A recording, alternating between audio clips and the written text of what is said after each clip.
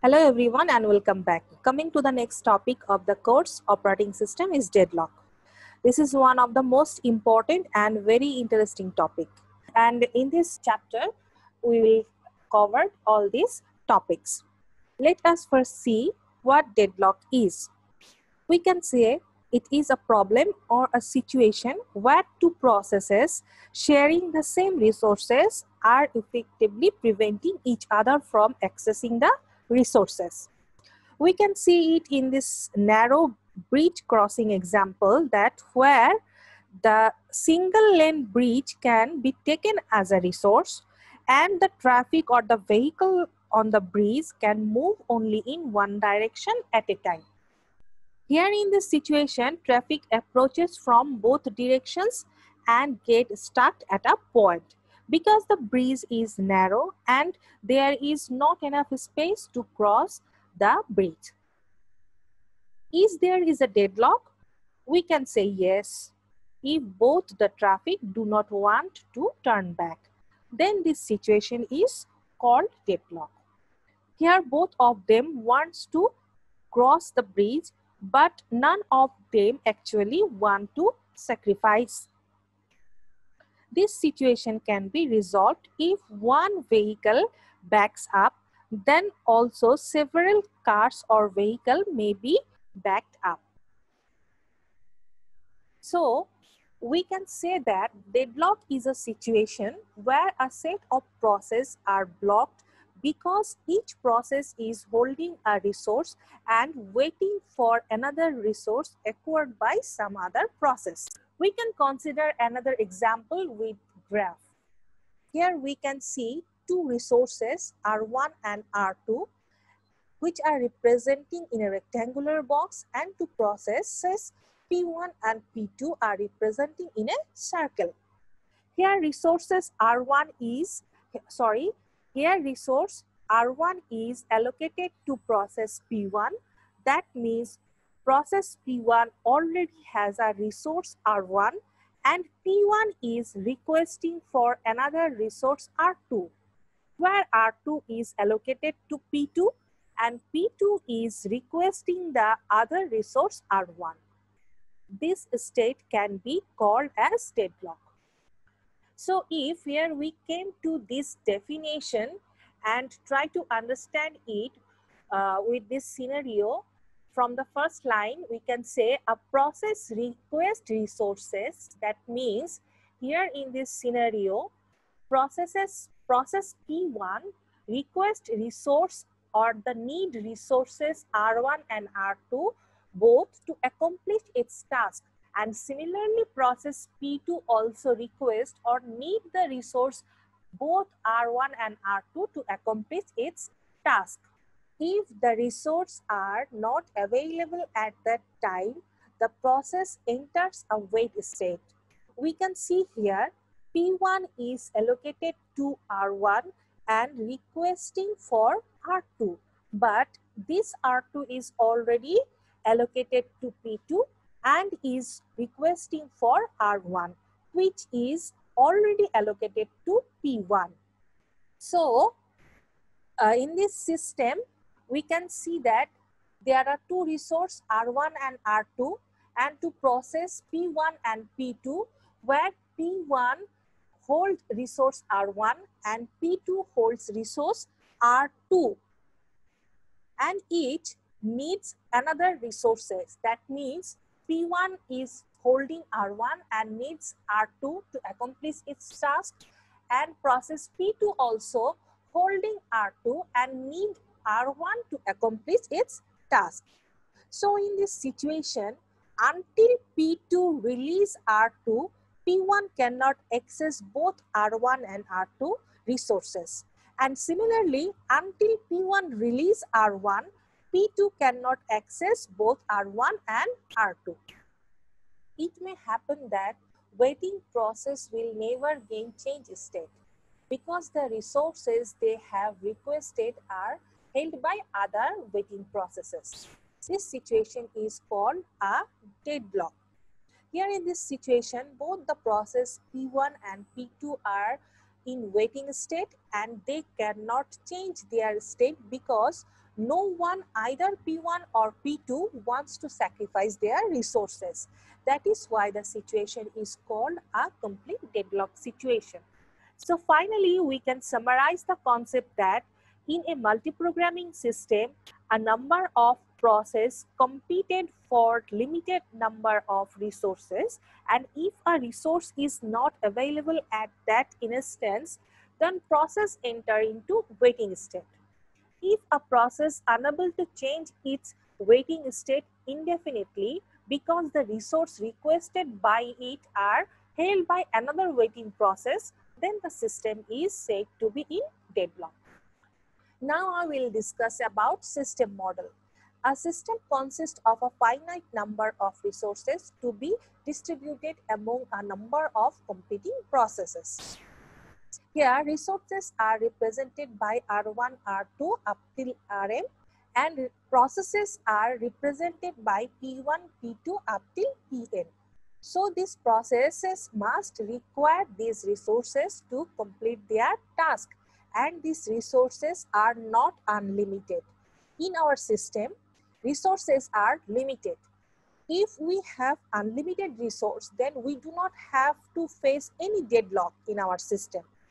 As the resources are limited, then the system needs to follow a model. Here we are saying about some resources. The physical resources are the CPU cycle, memory space, IO devices, and the logical resources are semaphore, mutex, lock, and files. All these are known previously. Each resource type consisting some number of identical instances, or we can say a particular object. Each resource type Ri has Wi instance. So here we need to remember three things: that resources are represented by R symbol, processes are represented by P symbol, and the instance are represented by W symbol. In this entire chapter, we said that every process should follow this system model. Now, what is system model? It is a three-step process. The first one is request. The process requests the resources. Every process will request for the resource. We already know a system consists of a finite number of resources, which is distributed among number of competing processes, and all these process must request a resource before using it. Number two is use. The process can operate on the resource. If the request is granted, then process will use the resource. If the resource is being used by another process, then the requesting process must wait until it can acquire the resource. Otherwise, if a process already gets its desired resource, then it can operate on their resources. And the third point is release. The processes release the resource. That means process must release the resource after using it.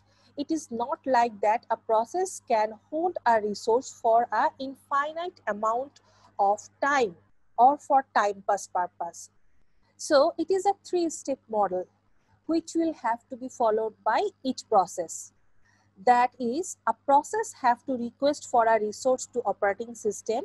If operating system gives the resource to the process, then it will use the resource, and at the end, after using it, must release the resource.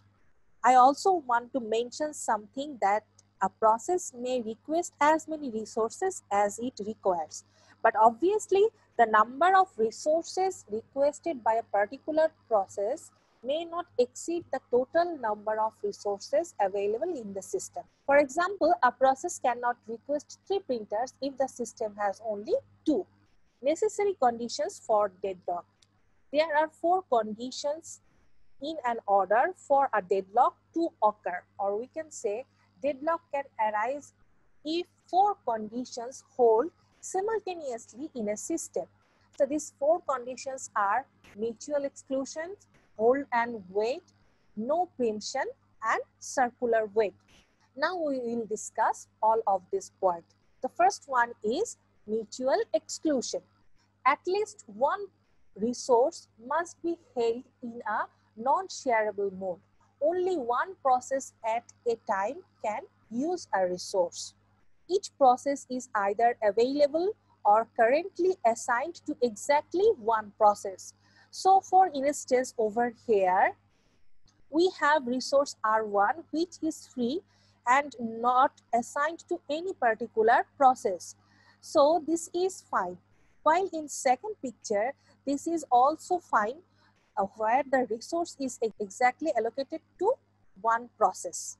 But in order that deadlocks happen in this kind of situation, that the resource cannot be shared between two processes P1 and P2.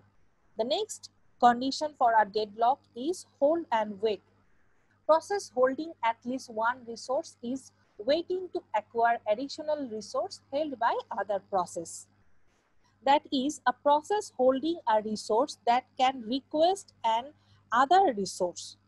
In this case, the resource R1 is held by process P1, and while having R1, P1 is also requesting for another resource R2.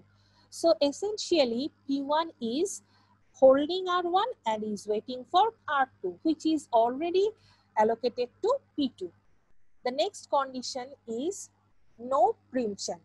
A resource can be released by only voluntarily by the process holding it after that process has completed its task. Essentially, it should not be the case, but resources which an operating system previously granted for a particular process is forcibly taken away from that processes, so that the operating system or another entity in the system cannot forcibly remove a resource which has been allocated to a particular process.